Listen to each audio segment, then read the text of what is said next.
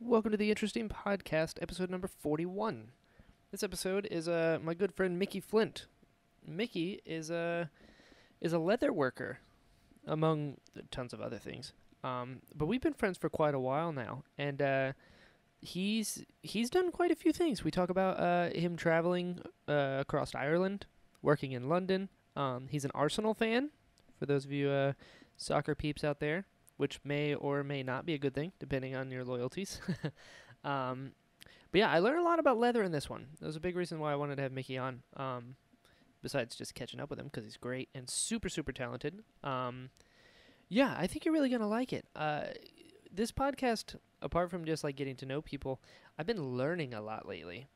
So I've been having guests on that have like taught me a lot of things. So I hope you guys have been enjoying that, because I have. It's been really cool. But we go over that, different places that he's lived, how we met, and yeah, a bunch of stuff like that. Mickey's a really cool dude. He is taking commissions right now for anyone that's looking to get any leather work done, and he does everything. Like, I've seen him do D&D stuff, which I totally realized we didn't cover. So Mickey, if you're listening, we'll have to have you back on sometime to talk D&D. He does holsters, belts, all kinds of stuff. The info is at the end of this podcast, so check that out. Yeah, so you know what? Let's just get into it. The Interesting Podcast, episode number 41, with Mickey Flint. Theme song time.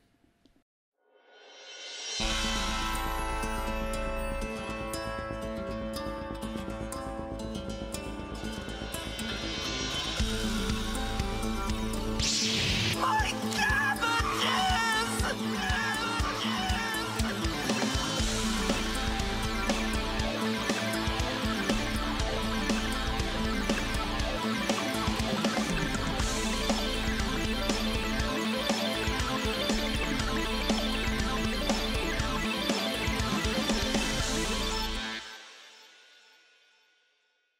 I was just playing some Gwent. Oh, yeah? Waiting for you, yeah. Right on, right on. I can't beat this fucking butcher. It's just bizarre which ones, like, have decks that I can't beat. Of course, of course. Of all the people, the butcher, he's the one you gotta watch out for. Yeah? Yeah. Not that I would know. Beware the butcher who's up at 2:45 in the morning. Exactly. Chopping up something, you know what I mean? Exactly. He's got other ways of income. So you're in New York now. Or you work in New York.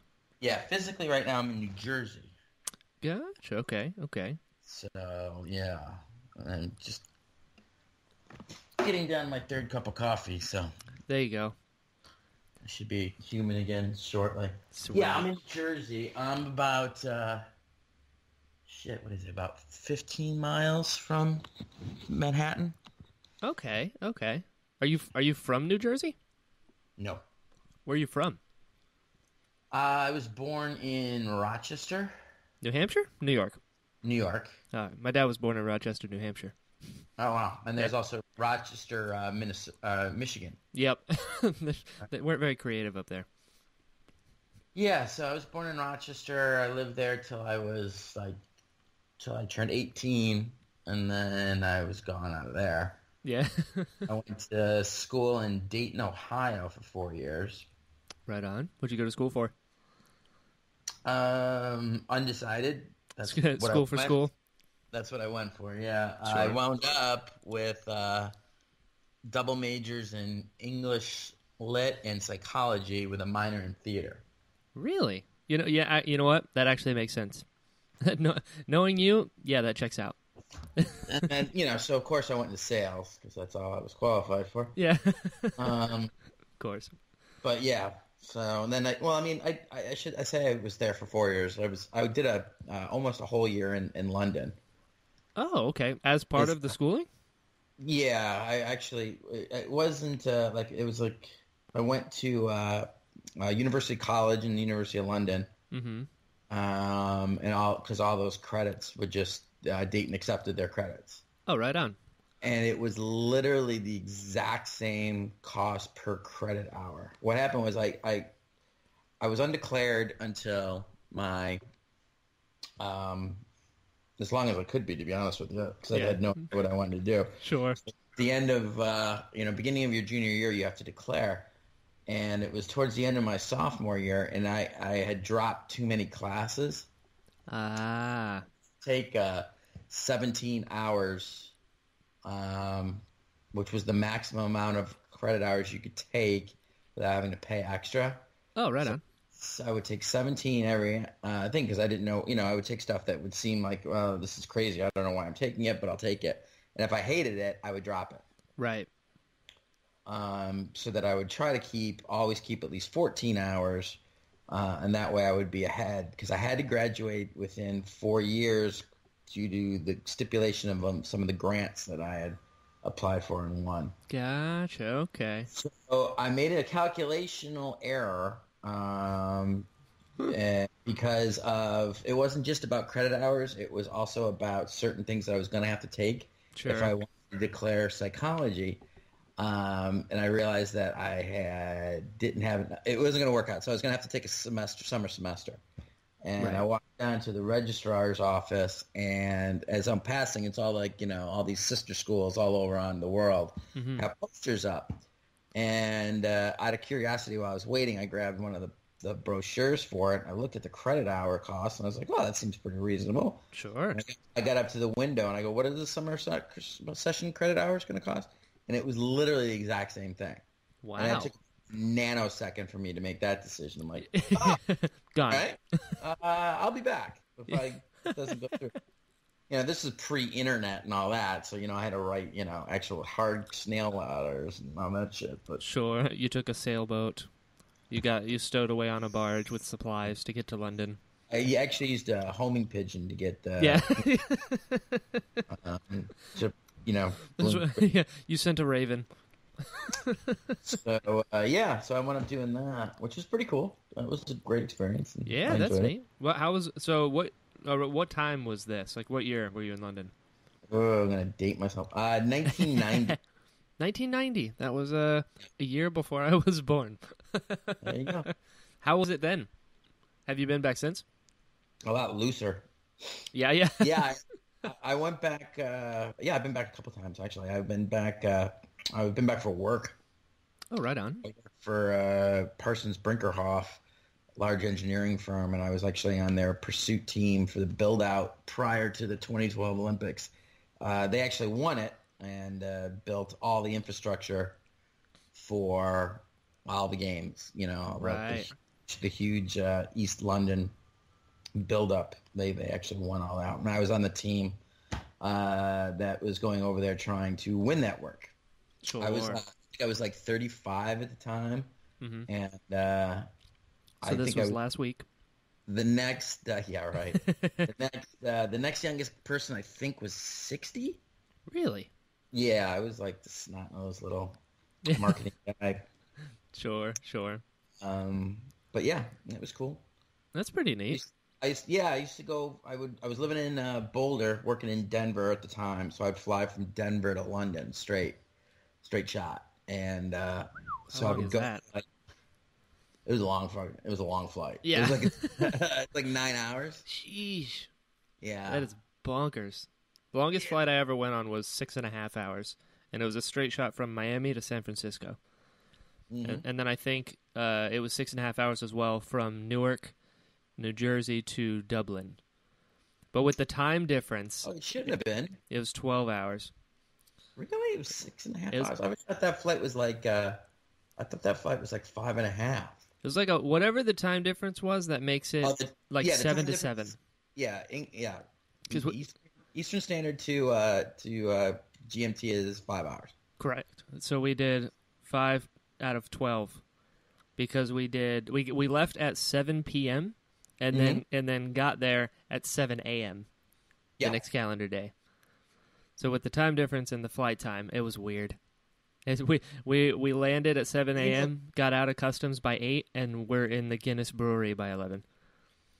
Yeah, I have a similar. I mean, when I've never flown into to Dublin. I always take the ferry over from England, which is also an overnighter. Yep. I took the overnighter from the ferry from Dublin into Holyhead. Yeah. Yep. I took that one. Yeah, I do it the other way.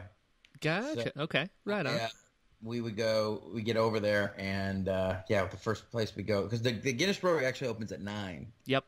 I don't know why you waited till 11. Yeah, we had to find it from the airport. And... Yeah, we were there at 9. Did the first tour. You know how they give you that little coupon, right? Oh, yes. Little ticket. For the Sky Bar at the top? Well, back then it was this huge, long bar. It had to be almost like 50 yards long. It was just this one straight room, and it was this huge thing. And they had probably 20 girls, and they were all women. 20 right on behind the bar. Just all they did was fill up pints and put them up on the bar. And another person would be there taking the ticket and handing you. And so there was 4 of us in, and they never took our tickets the first round. What? So after that, what we do is one person would go up with all 4 tickets, and they would just you would just grab 4 beers, and they never took the ticket. And we sat there we took the tour at 9, so we were in the pub by 10 a.m. We left around 3:30 in the afternoon. That is great. Absolutely lit. So, of course, we go to St. Patrick's Cathedral. Of course. And I get in the whole argument with them, because you're not allowed in without giving a quote-unquote donation. Oh, yes. Found that out the hard way. I gave them, I was giving them what for, too, about, quoting, Jesus on the steps of the temple and sure. Money and all that, and Oh yeah, I had to pay like. Oh, if you want, you fleecing ruddy bastards, Yeah, it was like I think I had to pay like €15 just to get in. Yeah, it was ridiculous, it was nuts. I remember calling them a bunch of they might as well be English, which was the worst, insult I could think of at the time. Oh, no, that's horrible. How good. You're the only person I've talked to who can also attest to this. How good is Guinness there versus here? It's like a totally different drink, right? Well, that's not necessarily a locational thing. Right. It's water, isn't it? There's 2 reasons why it's so good in the brewery. Right. A, it's because it's so fresh. Mm-hmm. And B, it's because once they tap it and turn on the tap, they never turn off the tap. They just fill. So most stouts, but especially Guinness, sure, will separate overnight if left. It'll actually settle. Oh, I didn't know that. Hops are bitter. So if you're drinking out of a keg that is seldom tapped, like a place that doesn't serve a lot of Guinness, sure, it's going to taste bitter. Right. For the first half of the keg, and then a little bit heavy and, not quite right at the bottom of the keg. So when you pour Guinness, it starts to stir it, right? Because of nitrogen, and it turns the stout inside the keg. So at the Guinness Brewery, especially, they literally never turn things off. They're constantly filling them, filling up 5 or 6 at a time after each, so that they settle correctly. Right. So that's why that tastes so good there. But if you find a place that you're lucky enough that's constantly pouring Guinness all day long, it tastes a lot closer. I didn't know that because I knew it tasted different. I didn't know that's why. That's really cool, actually. Yeah. Huh. Yeah. Because here is another little known fact. And I don't know how much you traveled around in Ireland, and this is all of it. Back in the day when I did it. 1,300 miles in like 12 days. Oh, see, I was there for 30 days. Lucky. So I just got up in the morning and went, wandered wherever the hell I wanted to. That's amazing. So there were a lot of mornings I find myself being, walking into a pub, early. Sure, it's where you eat. And there would always be at least 2 old gaffers in there arguing with each other. Oh, yeah. About who's going to drink the first one. Because the first pint of Guinness every day in the pub is free. Oh. And no one wants it. Yeah. It's the worst pint of the day. Right. Because it's just what I was telling you. It's been settling. Right. So I, being the uncouth Yank, fell on the sword just about every day. Yeah. I always would drink the free first pint of Guinness every day. Which, ironically, I did because I was broke and I didn't have any money. But it made me, makes you a local hero. Yeah, exactly. Because, That is amazing. So, yeah. Did you do your traveling around Ireland while you were in school in London? No, I had finished up everything, and I went over. Now my student visa had expired about 5 days after I got to Ireland. Uh-huh. And I didn't think anything of it at all until I came back into the UK, and I was one of 30, one in 30 that they randomly grab and look at your stuff. Of course. And I get bulging backpack that I lived out of for the last 6 months, and and they were like, "This is expired," blah, blah, blah. And I was like, "Look, man, I'm going into London. I've got tickets to go see The Cure, and then I'm getting on my flight. That's all I'm doing." And I'm like, "Don't!" And they just kind of laughed. They did. That was their reaction too. They kind of laughed at me. Right. And they're like, "We're gonna keep your passport. It'll be waiting for you at Heathrow. You have to check in to get it." So that's now, good God, could you imagine now? Not at all.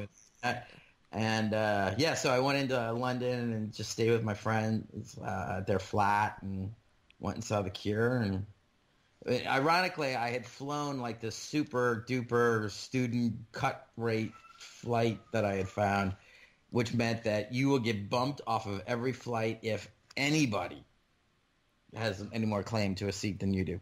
Oh man. So I wound up getting bumped off of all my like 2 days worth of flights. Oh no! And I had ran out of money completely by the time I got to Heathrow. Uh-huh. And they wouldn't give me my passport back until I got on the plane, so I couldn't leave Heathrow. Oh no! So I basically was like that Tom Hanks movie. Yeah, you're the terminal. Yeah, for 2 days, and then when I got back to JFK, because I was 2 days bumped. My connection flight to Rochester, so I had to sleep one night in JFK too. Sure, I spent a night in the Dublin airport, and it's not great. Sleeping in airports is not the most fun thing in the world. Heathrow wasn't so bad because there's always anywhere you go in England, there's always Australians on walkabout. Yeah. Literally everywhere. And they are literally the most friendly people in the world. And I wouldn't spend an hour anywhere that I didn't have new Australian friends. Yeah. And of course, in the airport, flying similar type of things with these bunch of Australians, and you make friends and you watch each other's backs and their bags, and it's not that big of a deal. Sure. So being in Heathrow wasn't as scary. It was like camping, or glamping or whatever. Yeah. Who wants to call it now? But in JFK. Dude, that was fucking terrifying. Yeah, I can't imagine. In fact, and here's the difference between then and now. I was so worried about getting mugged or rolled over in my sleep and all my shit getting stolen that I actually went out a door out onto the tarmac, got inside of one of those baggage carrier cart things and pulled the door down, and I slept in one of those. That is amazing. Yeah, I did that, and it started, they started hooking it all up. I could feel them, and I jumped out and "Hey, you're not supposed to be here." And I'm like, "Yeah, sorry." And I walked back up, and I went back in the terminal. That is amazing. Yeah, considering the way things are now, could you freaking imagine? Oh man, they would arrest my ass in a heartbeat. You wouldn't even make it to the baggage claim thing. What's he doing? No, I've been cuffed and stuffed 12 times over for that. Oh, for sure. That is bonkers. Makes for a good story though. Yeah. So what? So you've done quite a bit of traveling. What would you say is your favorite place you've been? When I was just traveling, or traveling at all? Because you've done a lot of traveling. You've been a lot of places, Mickey Flint. I tend to go live a lot of places. Sure. As opposed to, I love Santa Fe. Yeah. I would go to Santa Fe when I lived in Colorado. I'd go down to Santa Fe every fifth weekend or so. Really? I would stay in Santa Fe. What's down there? Just the architecture, the climate, the culture. It's a good place. Oh yeah, dude, it's awesome. Best margaritas too you'll ever have. Really? I have not been. Oh my god, really? Yeah, I haven't made it that far west yet. I made it to Texas.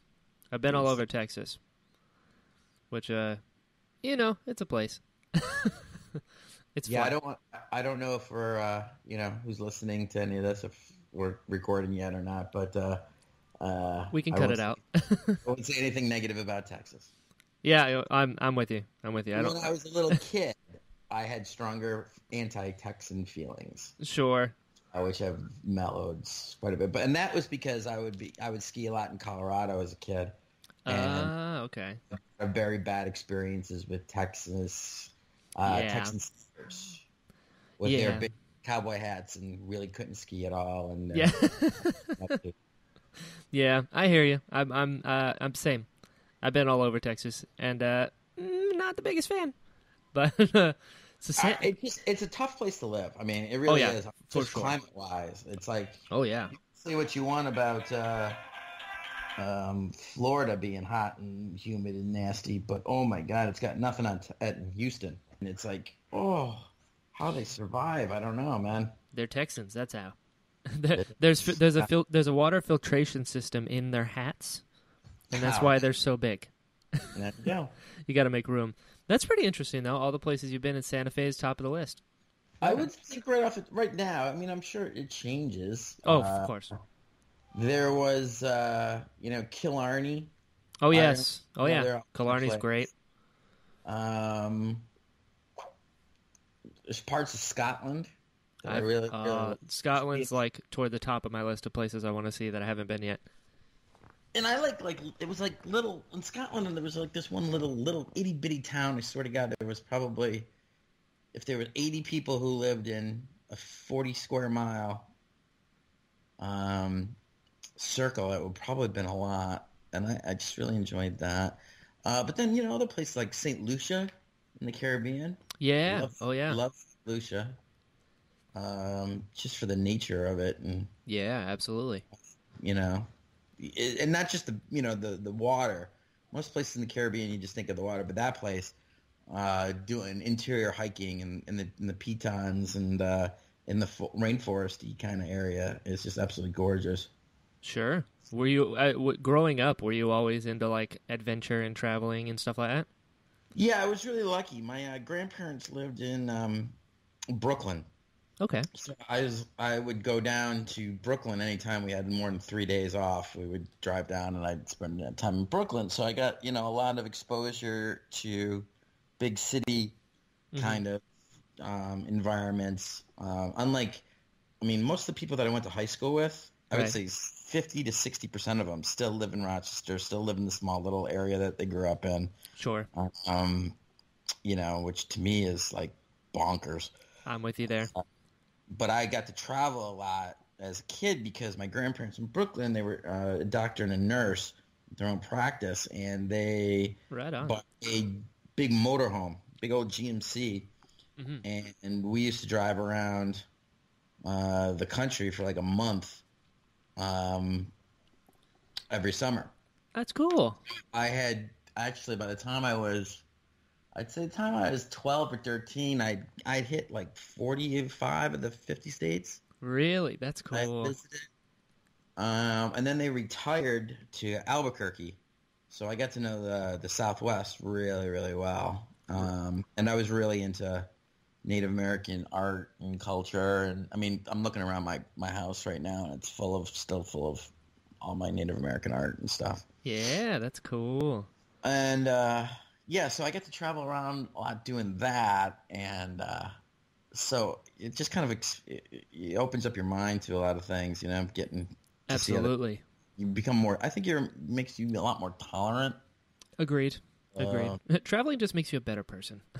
Because the worldview that you have has to be open because you're seeing totally new ways of life. It's good for you. I was really independent as a kid too because my mom moved out and left when I was like 11. Right. My dad really was kind of,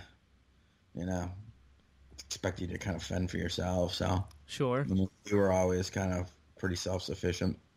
Well, it worked out. Yeah. With good things too. Like, I was in Boy Scouts, and I was only in it because of the every month you get to go camping one weekend. Right. And it was like every month. So even in the winter, we would camp with, and this is not like with modern great gear. Right. This is like old school freaking canvas, 30-pound freaking tents. Yeah, exactly. And then set that up in Western New York snowstorms in February. Sure. Yeah, I'm not kidding. I shit you not. We actually had like these things look like dog sleds to lug all the gear into the where we would camp. That is awesome. My brother, I did Cub Scouts and then I did Boy Scouts for like I think a year, and then 12-year-old me was like, I'm too busy. I have things to do. And my brother kept going. And wasn't the best decision ever made because he went on like these awesome trips. He did one where it was like Northern Tier, and they would like canoe from like Canada down halfway through the States. Crazy cool stuff. Yeah. Exactly. I mean, I only did it. I think I dropped out like when I was 13. Sure. Like when I started high school, I think I was done.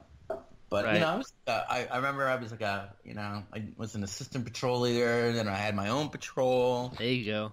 And I had this one scout leader who like would be like, he hated me.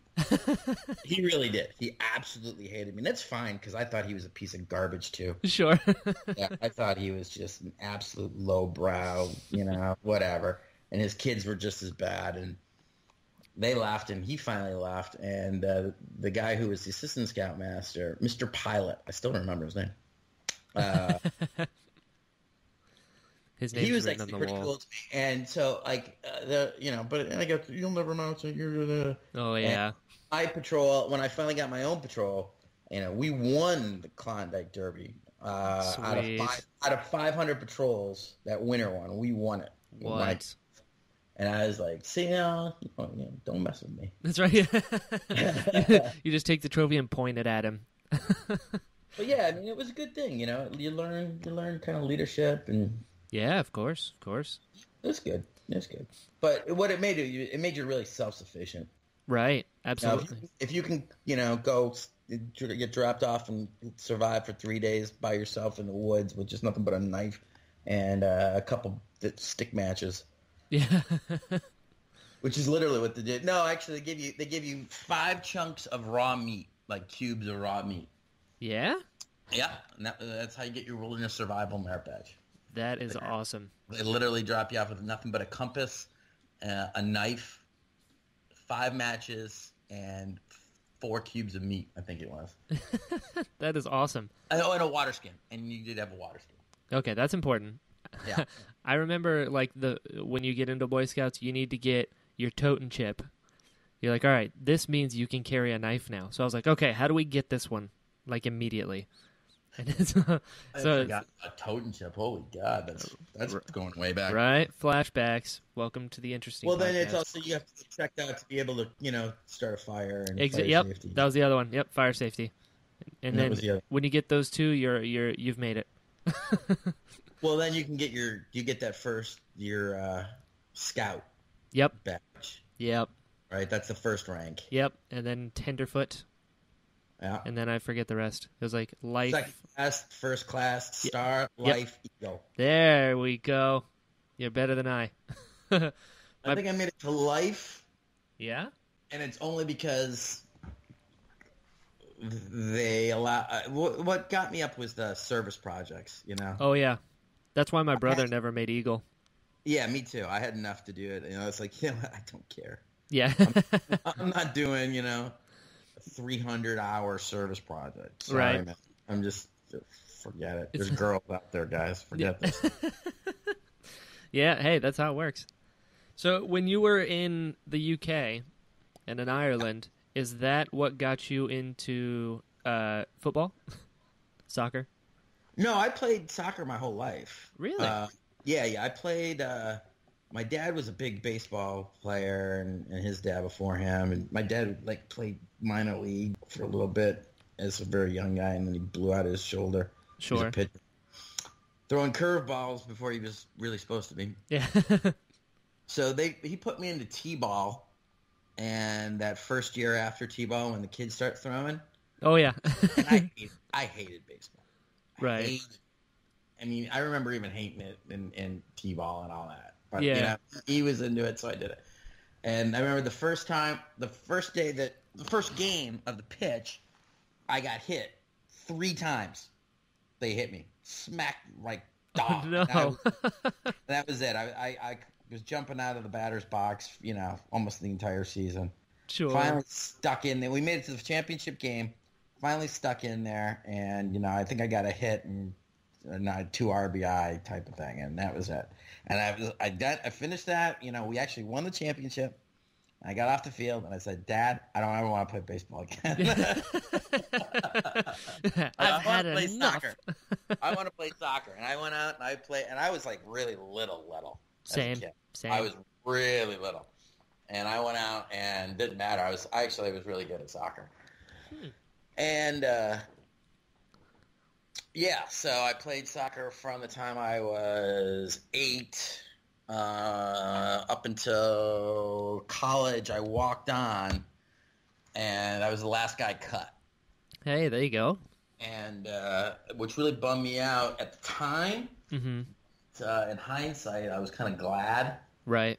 Because I had made friends with guys on the team through tryouts and those 2 weeks that you're doing the walk-on, the whole thing. Sure. And 2 of them actually lived on my floor. Oh, really? Dorm, and I never saw them until February.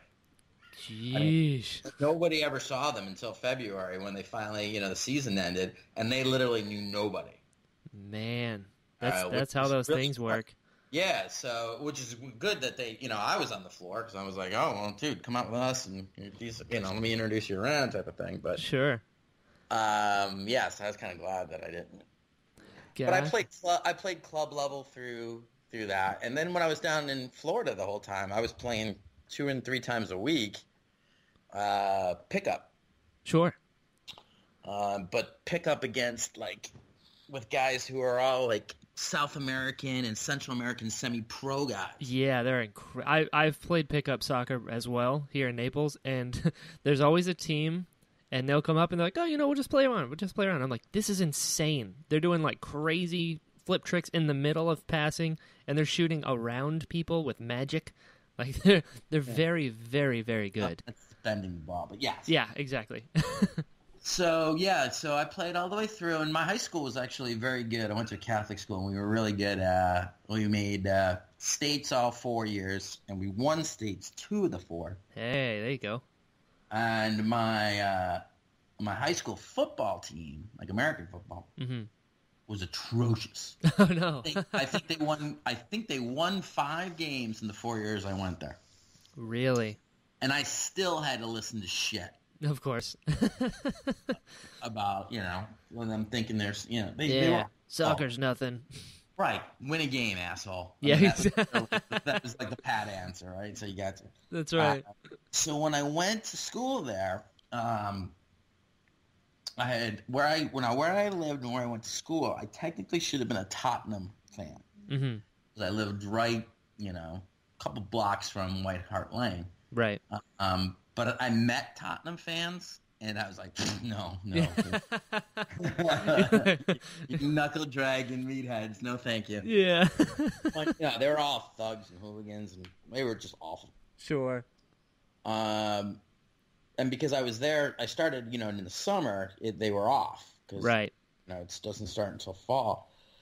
So come fall, I had other friends like, you should come with us. We got an extra ticket. We're gonna go to Highbury. So they took me up to Highbury, and I walked in, and that's where Arsenal's home. Yeah.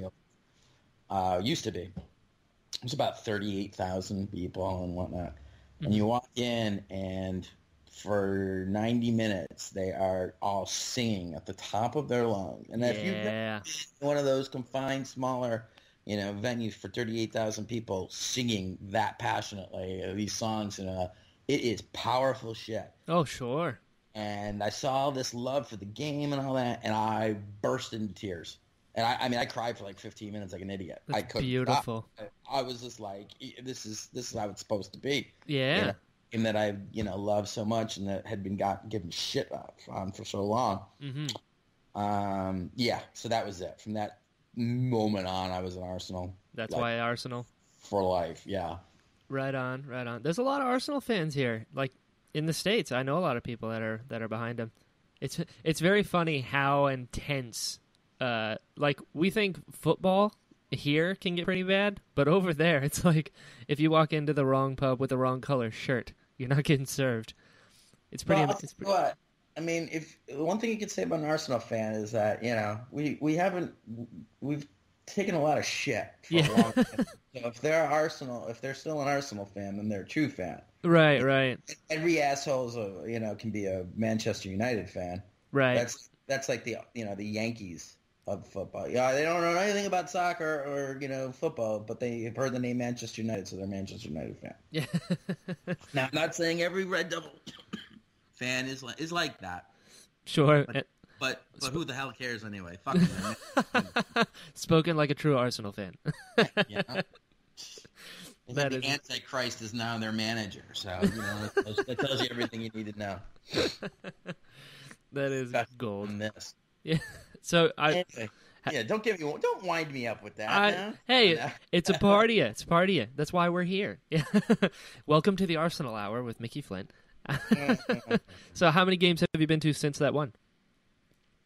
Oh, in person? Yeah, that was the only one. Really, that was just enough to give you the shot. Arsenal tickets are like crazy. Yeah, good luck. Yeah. it's far easier to get Yankee tickets in New York than it is to get Arsenal tickets. It makes sense. Especially because, I mean, soccer is like the world sport. Like, we have countries battling countries every 4 years. It's bonkers, so I can imagine. Well, Arsenal tickets are the most expensive in the Premier League. It's a problem. Right. And it is, and that's one of the complaints against Arsenal as a club. Has a lot of corporate, because where it is, right, in London and whatnot, and more so even than the other London clubs like Chelsea or West Ham United, or because they built this new stadium, to get out of Highbury, which arguably was falling apart, and but they built this thing that's all like a modern, with boxes, skyboxes, and all that kind of nonsense. So sure, that makes sense. Ticket prices. Let's put it like this way: just your normal standard, if you could get one, right? You're not getting in there for less than $275. Sheesh. I mean, because they're all season ticket holders, and they put them up. So even if you got them at face value on the ticket, you're still probably looking close to $200 for the cheapest seats in the place per game. Bonkers. And if you're going to have to pay what you're going to have to pay, you're probably looking closer to $400, $450. Well, remember, there's exchange rate. Yeah, of course. But yeah, that's about what you're looking at. That's so cool, though. Like that experience. My dad went to a game in Costa Rica, and he said, like, it was pouring down rain, and they just kept on playing through, and they're singing their songs and like stamping in the bleachers, and it's just a crazy communal experience. That's pretty cool. Cool. I mean, you play in the snow. You play. Yeah, of course. When I was in high school, I actually had a pair of screw-ins, where you could take out the cleat part and change them out. Uh-huh. And I had ordered them from these things from the UK, actually. They had leather tips on the ends of the screw-ins. What? And that was for traction in snow.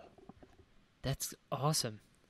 And yeah, because I had to play, when you play in the sectionals, the States, right, in western New York in November, you can pretty damn well sure you're going to be playing in snow at some point. Sure. You got to play. Yeah, we used to take long underwear and cut them off just above the knee. That's awesome. And wear those underneath our shorts. So yeah, that's great. Acted as slide guards too, so you didn't shoe up when you slide tackled in near frozen ground. Yeah, sure. Rip your leg up pretty good. Sure. That's anyway. Snow burns. People don't realize that. The cold, not great on skin. So when did we meet? I know it was at a con. I think you came up to me. I'm pretty sure, yeah, because you're doing the cabbage guy. Yeah, I remember that. That was when we met. Yeah, had to have been. Probably at Tampa. Probably. Yes, it had to have been. Yeah, that makes sense. It's one of the few times that I can recall, running across a convention to go talk. I'm usually on the receiving end of that. I see him coming across, I'm like, oh, here we go. Yeah. Picture time. Hold on. But no, I had to run over and give you, because that was such a great idea, and you did it so well. It was awesome. Thank you. That was always one of my all-time favorites, watching Avatar, because it was hysterical. I I've told this before on the show, but like when I first made it, my fiance didn't think anyone was going to know who I was because it's such an inside joke. So when I got the response that I did, I was just dumbfounded. I was like, oh my God, people know. Yeah, because it's actually one of the greatest things about that entire series was that. Right. How it ran from things. I mean, because I watched the entire one, all of the seasons with my my daughters. Right on. Who were little at the time, so. Sure. Other than their all girly Supergirl things, it was like the one thing that they would watch with me and kind of like, yeah. all right, we'll watch that with Dad because Dad likes that, and you know we can tolerate it. Sure. Hey, whatever works. I mean, I had my one daughter like kind of like Justice League. There you go. It's a semi-win. Yeah. So, and then the old Teen Titans. Now they like the new Teen Titans Go better. Yeah. Because they just, they also still watch SpongeBob at 17, so. Sure. Right on. So what brought you to Florida then? If you've been all around living in all these different places. A job. I was living in Colorado at the time, and the Parsons Brinckerhoff job kind of went sideways. Mm-hmm. And another company that was doing the same thing out of Florida, right, but bigger and for more money, hired me and moved me down. So they came in, packed up my whole house, and moved me to Tampa. I had 7 days to find a house. Sheesh. So yeah, that was a little bit of a whirlwind. So yeah. Sure. And how long were you in Florida? I wound up being there a decade because I was in real estate development. That's what had moved me down there. Right. And within 2.5 years, it's when the market went kaplunk. Yeah. And not only did it go kaplunk, I was then stuck in a house that I was about $300,000 upside down on. Sheesh. Awful. Yeah, so it took me a while to be able to get out from underneath that. Yeah. And then by that time, my kids and their mom had moved up here.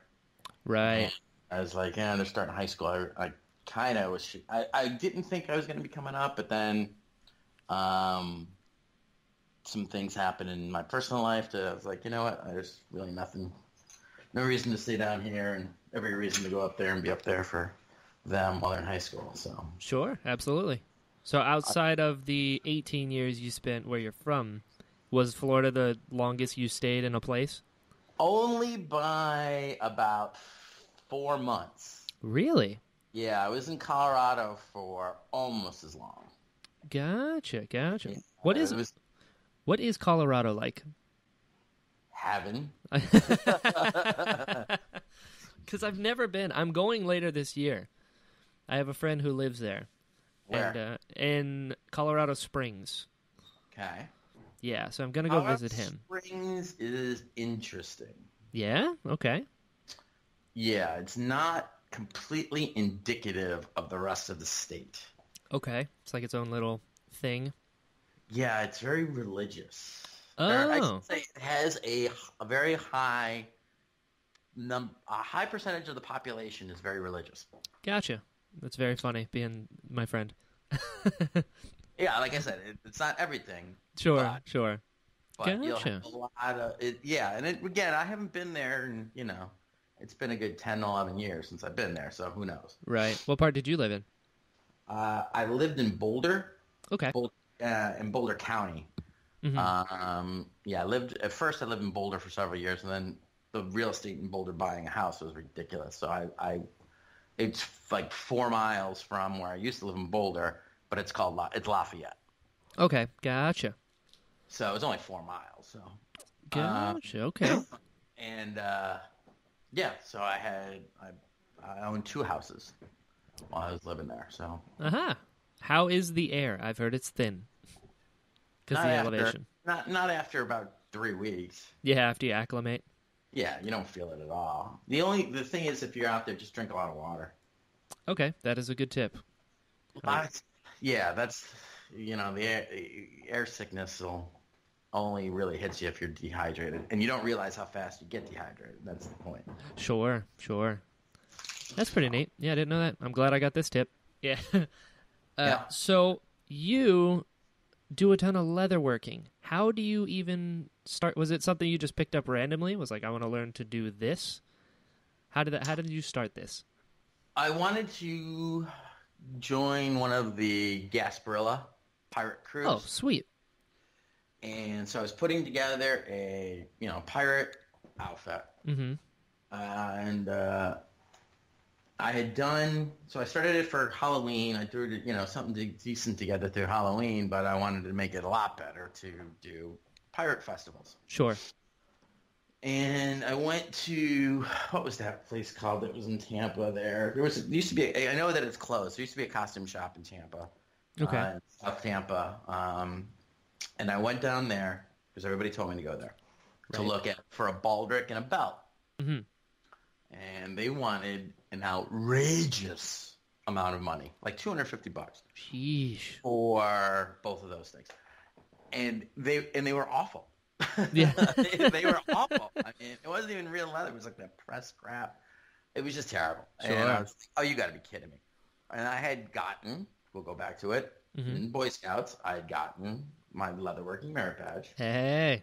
I remember, some of the basics of doing it. And I'm like, there's got to be a Tandy leather around someplace. Sure.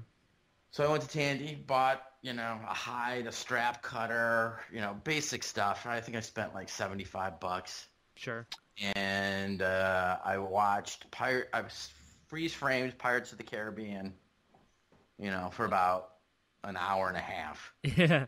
Just doing freeze frames, Sure. looking at it, looking how it was made and how it was put together, figured out a design, put it together, wore it out, and I got a lot of people stopping me going, oh my God, where'd you get that? Where'd you get that? I'm like, I made it. Right. Can you make me one? Sure, I guess. Right. And started doing that and just took the money and bought more tools and whatnot. And I was working full, I was still, vice president of sales and marketing at the time. So Yeah. it was just something I was dabbling around with. And just kept reinvesting all them. We go out and buy more tools or more, leather or more dyes. Sure. Then it just snowballs into becoming a leather worker. Yeah, pretty much. That's pretty cool. That's interesting because I always wonder with people who have like those types of skills, like what got you into that sort of thing, and that's interesting. It was a costume you were making, and then got more authentic. It's also, I love how your brain works in that, like, because you've done it with Lord of the Rings stuff as well, where you'll look at something and you'll just freeze frame it, and you're like, okay, because you have like an artist brain where you can imitate. It's pretty cool. Well, the Lord of the Rings stuff is the first one, and the if you go, I think, full on cosplay, I guess. Yeah. Was the Athelian Ranger. Yes, which is and amazing. That was probably 6 months of thinking about it and looking at pictures and doing research and all that before I ever even touched anything. Sure. How long did that costume take to put together? Because it's a lot of parts.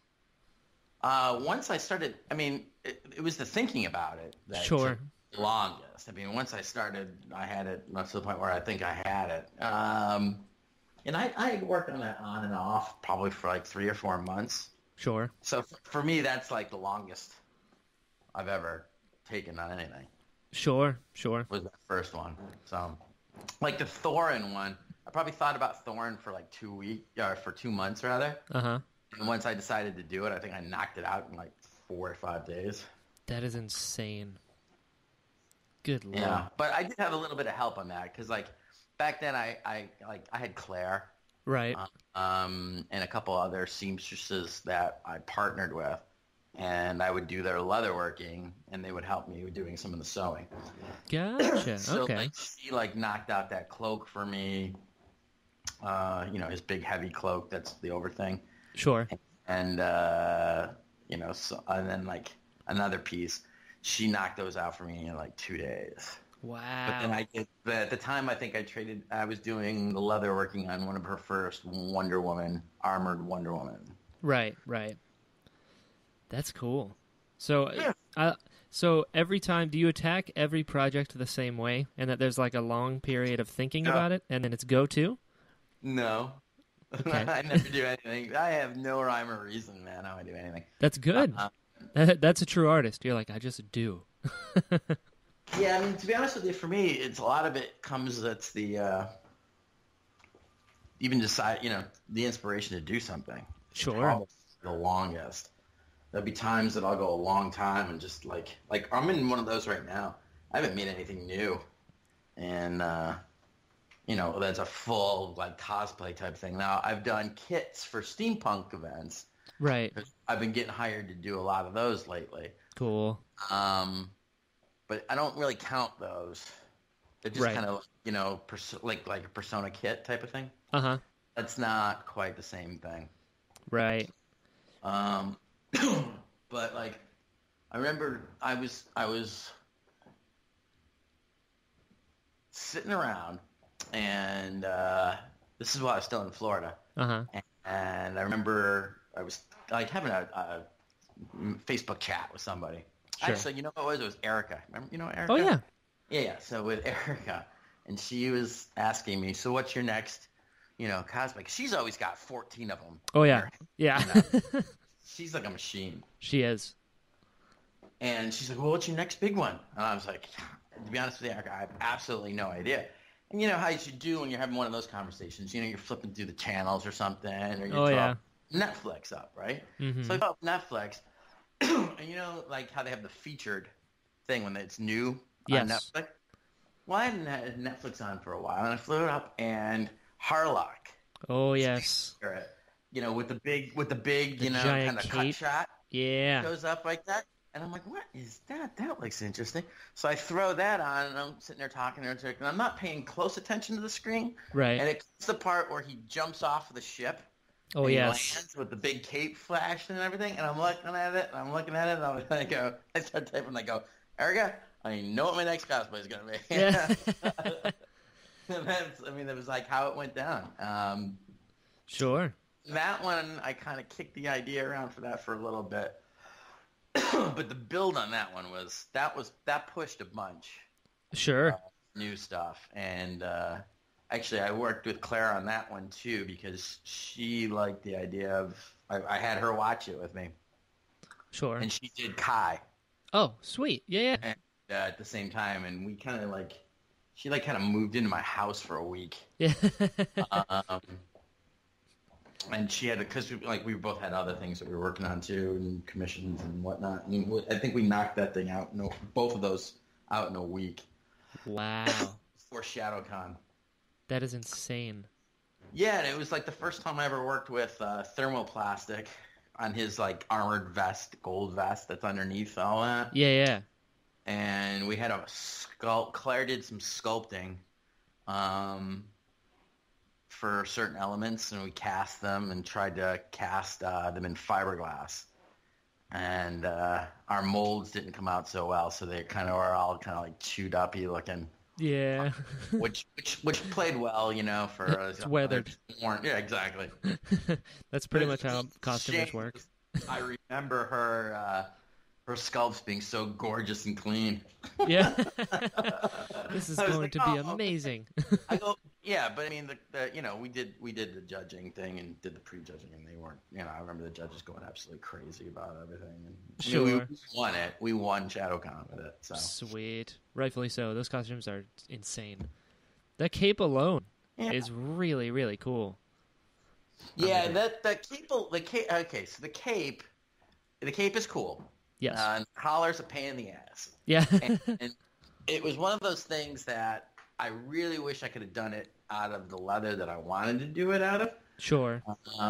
But the leather I wanted to do out of, I couldn't find a good hide for, and the one that I did find that was perfect was going to be $400 just for the hide. Yeah. And I'm like, I can't. I don't have it. So it's kind of like a synthetic, sure, faux, vinyl-y kind of thing. Mm-hmm. So I can't do that nice. I wanted to be able to do that kind of swirl and snap. Yeah. But whatever. Sure. It still looks good. Yeah. So I know nothing about different kinds of leather. I've heard veg tan, and then there's not. Explain this to me. Teach me about leather. Well, veg tan is vegetable tan, so it's extracts from vegetable materials. is used in the tanning process. Okay. That's where you'll get like that stiff kind of the leather that I tool. Okay. That. So that's what like I make the maps out of. Anything that's tooled or embossed or that kind of stuff is generally that. Mm-hmm. The other type is chrome. It's use a chromium base, and that's where you get like upholstery. Okay. Softer leather, garment leathers, that type. Now those generally will be dyed when you get them in a kettle. Gotcha. So they're dyed all the way through. Now that's not to say you can't find occasionally whole hides of veg tan that have been dyed in a kettle, which is nice when you can find them because like if you cut it and the dye goes all the way through. Right. But that's the real main difference. Gotcha. Okay. Which leather is your favorite to work with? It depends what you're making. Yeah. It really does. It's just I don't have a favorite. I mean, you can only do the tooling and the artwork that I do on veg tan. Right. Because the other ones too, it's not as stiff. It's impossible. I mean, you can only do that on the thicker veg tans. Gotcha. And yeah, so a lot of people don't understand that. So they bring me stuff that's already dyed and colored and sealed. And hey, can you do tooling on this? No. Right. Yeah. Not possible. I cannot. We can do another piece and attach it to this, but no, you cannot. Right. I can draw it with a Sharpie. Yeah. That ship has sailed. Yeah. So did I hear correctly a while back somewhere that genuine leather is actually like the lowest grade of leather? Like when you see wallets made of genuine leather, is that like not good leather? Because that's what I've heard. I always just thought that they're just trying to distinguish the fact that it's not synthetic. Gotcha. See, I heard somewhere that it was like the scraps parts of leather, like the not great parts, that's genuine leather. And then they go up from there. Well, my opinion on that is it all depends what it's being used for. Sure. Because, scraps just could mean small pieces. Quality is depending on what you're actually using it for. Sure. That makes sense. Yeah, so it really does depend. Gotcha. So okay. There's different ones too. You can get like, cowhide. You can get, especially when you're talking about chrome tan stuff, you get all kinds of stuff. You get deer, elk, leather's made out of all types of things. Sure. Bison, bull. It all depends. What's the hardest one to work with? Deer skins are hard because they are stretchy, but they are because if you look at a piece, right, and you think about the compass points, if you compass rows on a flat piece of deer skin, right, two of the either depending on the orientation, either the north-south, if you pulled it in those two directions, it'll stretch more than if you go east-west. Really? Yeah, so when you're trying to, figure out how it's going to lay or depending on what you're doing with it, you have to take into consideration the fact that one direction will stretch more than the other. Oh, okay. And so that gets a little bit complicated, especially if you, are making a wearable piece. Sure. Because you got to take into consideration, yes, this is how it is now, but, after you wear this for 25 minutes, it's going to be a lot looser and it's going to stretch and it's going to only stretch more in this direction. So it gets a little complicated. Sure. It's like making moccasins and whatnot out of deer skin. I wouldn't recommend. Yeah. By the end, you just have like flimsy socks. Yeah. Gotcha. Okay. See, I didn't know that, but it makes sense that there's like a grain to it essentially, but one way is more flexible than the other. I mean, then there's stuff that's just extremely expensive that I see every time that I go in the place that I keep going to myself, yeah, one day I'm going to actually get that and make really gorgeous things. But yeah. Some of the bison, the pebble grained bisons. Uh-huh. Oh my God, they're gorgeous. Really? Oh yeah, and I just see like messenger bags and gorgeous things being made out of those, and I'm like, yeah, I can't afford it. You just look at it, you're like, one day as you walk out. Yeah, I just need somebody to commission, so they Sure. pay for the materials. Right. Your gauntlets that you make, what kind of leather are those? Well, which ones? Oh, they're all different. Well, interesting. Okay. For the most part, everything that I make is out of the veg tan. Okay. And it'll be out of varying thickness. Okay. So, it comes in varying thickness. So the thinnest stuff that I use for the veg tan that I use for the maps, that I make, like the Thorin map or the Narnia or Neverland are the most popular ones. Mm-hmm. And that'll be like a 2 to 3 ounce. Okay. So basically what they do is they cut a square, a specific square out of it, and they weigh it, and that's the weight. You can either go by the millimeter. Sometimes they go by the millimeter of thickness, but since that's kind of a misnomer because it's no piece of leather is consistently the same thickness all the way through. Right. Because it's skin. It's an animal. Yeah.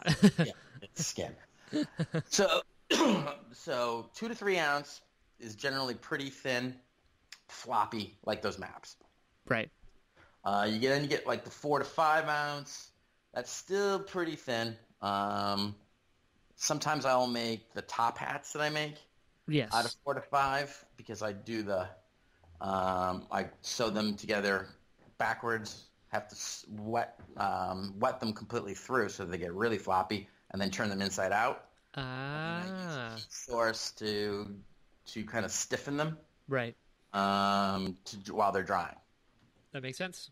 And you don't want a real heavy hat because over time, it's a headache. Yeah.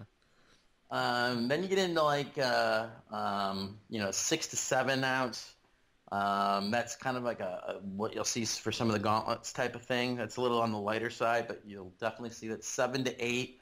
You're getting into armory kind of thickness. Mm-hmm. I do a lot of tooling on that stuff for flat surfaces, and I also for like the bracers that I do, the tool bracers, I use a lot of 8 to 9. Anything above that, then you're into like SCA kind of levels or saddles. Gotcha. When it gets that thick. So that'll tell you about the thickness of it. Then the other thing that you got to consider when you're looking at a hide of leather is the temper, and that's the stiffness. Okay. So you can have a very light leather that's got a high temper that's still kind of stiff.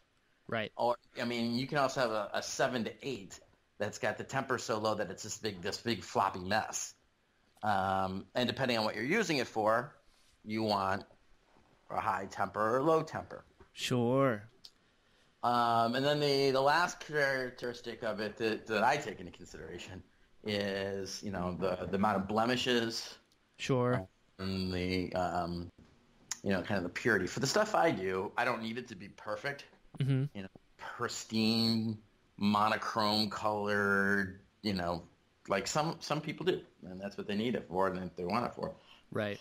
And you pay for it. Yeah. I'll take the seconds, no problem. It's going to have some kind of, a lot of them will have brands in them. Right. Or marks, holes. But when I'm buying a whole side of a cow, right, I can work around that. Gotcha. Okay. And you get, I'm assuming, everything from Tandy? A lot of it from Tandy. They're like the premier leather. Because I like to be able to go in and look at it. Sure. That makes sense. Myself. Sure. There's cheaper ways to do it, but unless you're buying like it by the pallet. Right. Yeah, it's better. For me, I just like to go in and look at it. Yeah, it makes sense. That we can get, it's like that the age-old story of buying something online, and then when it shows up, it's totally different. You don't want to be doing that when you're talking leather. Well, and yeah, exactly. And there's a big difference between, individual hides in the same lot, even. Yeah, for sure. The shape, all that different thing I just mentioned varies from piece to piece. So. Sure, that makes sense. That's really cool, though. I knew none of this stuff. That is neat. I'm surprised you haven't done more with it. Yeah, I don't know. I'm intimidated, which is weird, because my dad does like all this sort of stuff. But I was like, I'm gonna have a leather worker on, and I'm gonna learn everything. Well, then there's the other thing. There's like the utility sides. Oh, sure. That can be done with a kind of an oily. Mm-hmm. finish to them so Right. that they're kind of semi-waterproof. Smart. So like when we were talking about Brahm way back in the day, his armor, Right. I would have used a chrome under layer, like a shirt part that I would have built it on, and then I would have used the oil tan, which is still another chrome, but thicker, higher temper, and I would have cut out those individual squares Right. and done it with that. Now, conversely, I could have gone with a veg tan with that and used a stain with a kind of a gel antiquing on it to kind of age them all up, learn by hand, and then stitch them on. Gotcha. Okay. So there's a lot of different ways to do things. Yeah. Oh, absolutely. Sure. Yeah. As with any art. That's how I did. That's also how I did the Night Watch one that I did for Troy. Yes. Gotcha. That was brutal. Yeah. I missed that like 3/4 of that con because it took me so much longer to hand stitch all that. Sure. Man, is that the hardest thing that you've worked on as far as like work time? It may be the one that I was the most off on my estimate on. Yeah, that's a good way to put it. Yeah, because I had given myself like 8 to 10 hours to do all that, which normally should be plenty. Sure. And I probably had 30. Sheesh. In that, because it was such a pain in the ass. It's meticulous, that's for sure. Plate. Yeah, because it was that flat stitching cord. Yeah. That wants to twist it, so every single time you can't just do it and go. You know, it was every single time and having to get in there and make sure it was laying right. Yeah. It was brutal. It was absolutely brutal. I was ready to kill somebody at the end of that. Sure. Hey, it looks good. But he loved it. Yeah, and it did look good. That's right. You did well. Well, can you believe we've been talking for over an hour already? Yeah. It goes by. Not bad at all. So, I don't want to keep you any longer. I always feel bad taking people's time. I appreciate you coming on. This was really cool. I learned a lot. I didn't know any of this thanks stuff. for having me. Of course. We'll have you back anytime you want. Yeah. Where can people find you online? Right now, just Facebook. Facebook. Mickey Flint. Yeah. Sweet. Yeah, I'm just doing, one-off commissions at this point. Right. Right now I'm actually, it's seasonal, so I'm off, not working, probably until April. Oh, right on. So, yeah, now's a good time. Now's a good time. Now's a good time. Sweet. Well, thanks again. You the best.